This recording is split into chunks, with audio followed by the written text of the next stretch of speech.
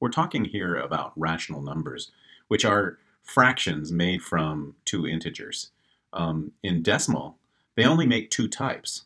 One type is terminated. So you know that if I took 0.5, that I'm really talking about 1 over 2. Or if I took 0.25, that I'm talking about 1 over 4. So they only require a specific number of places in order to exist. 1/2 only needs one decimal place.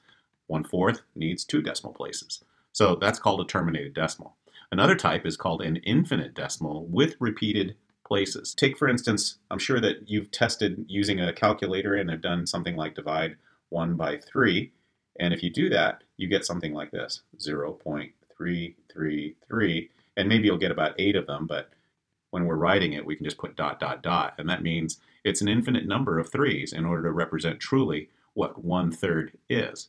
Well, you might be wondering, how do we get back to turning that into a fraction? And so that the way that that works is this. We say that let's let n now equal 0.333 dot, dot, dot, which means it has an infinite number of digits. Well, we can do this. Take 10 and multiply that by n. And if we do that, doesn't that move the decimal place to the right one? And so we have 3.333 dot, dot, dot. So we have a 3 followed by an infinite number of 3's. Now if I take 10n and I subtract n, then I have 9 of them.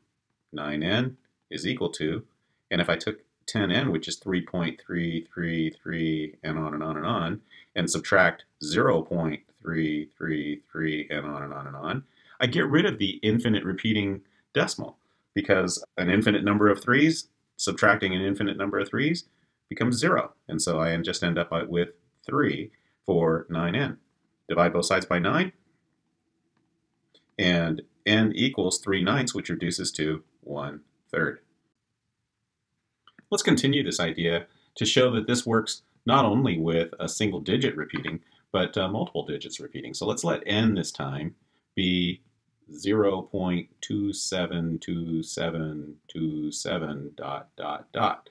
So now it's going to take, you need to take a full phrase of the repeat and get it to the left of the decimal. So that's going to take, in this case, multiplying by 100 now. So we're going to say 100n is equal to 27.272727 dot, dot, dot. And so same thing, we're going to take 100 now, 100n, and we're going to subtract n, and we're going to get 99n. Now 99n is going to be 27.272727, and on and on and on, minus 0.272727, and on and on and on.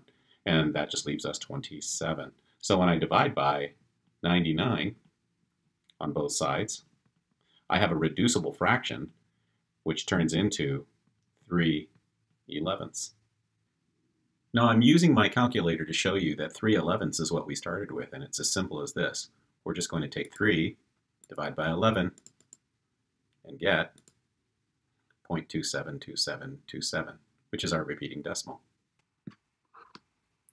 Now I'm going to take this repeated decimal. This is a decimal that repeats after 6 digits, so it becomes 1.142857, 142,857, and on and on and on.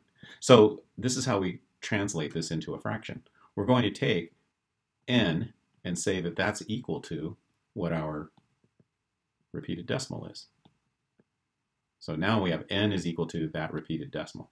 Now we're going to say also, we're going to take as many zeros as there are in the repeated phrase. We're going to take 1 followed by that many zeros. There are 6 digits, and so we're going to take 1,000,000 and multiply that by n. Now if we do that, that's the same as saying 142,857 point, and we can take our repeated decimal and stick that at the end. And there we have it. Now, if I take that number and I subtract n,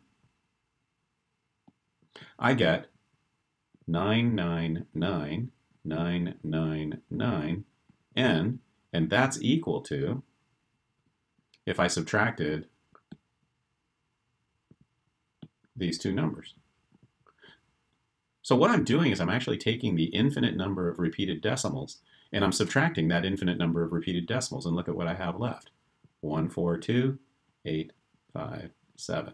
Now, if I divide both sides by 999,999, that turns into 1 on the left, but on the right, I end up now with a fraction. Now, all I have to do is reduce this fraction, and that's going to be pretty hard, so we're just going to go to the computer to do that.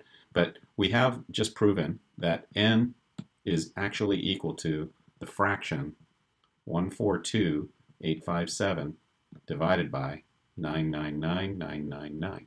What we've just shown you is that we can take the digits 142,857, that divided by 999,999, and get this decimal representation, which is the repeated decimal. Now, I'm telling you that that's a fraction, but we need to let the calculator show that that is a fraction by hitting the math key and turning it into a fraction. And so there we have it.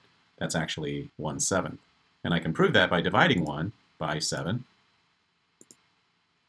And we get back to our repeated decimal.